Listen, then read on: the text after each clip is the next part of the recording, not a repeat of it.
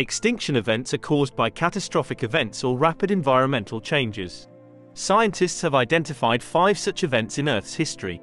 The Ordovician-Silurian extinction, which occurred 444 million years ago, eliminated 85% of marine species as a result of global cooling and glaciation. About 80 million years later, in late Devonian period, about 75% of all life died off due to the combination of several causes such as rapid global change or an asteroid impact. The Permian-Triassic was the greatest mass extinction in the history of life on our planet.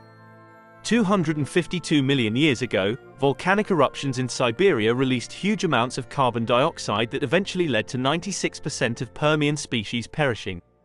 201 million years ago, at the end of the Triassic, the first dinosaurs had to face similar challenge. Perhaps the most famous extinction, which put an end to all non-avian dinosaurs, happened 65 million years ago at the end of Cretaceous.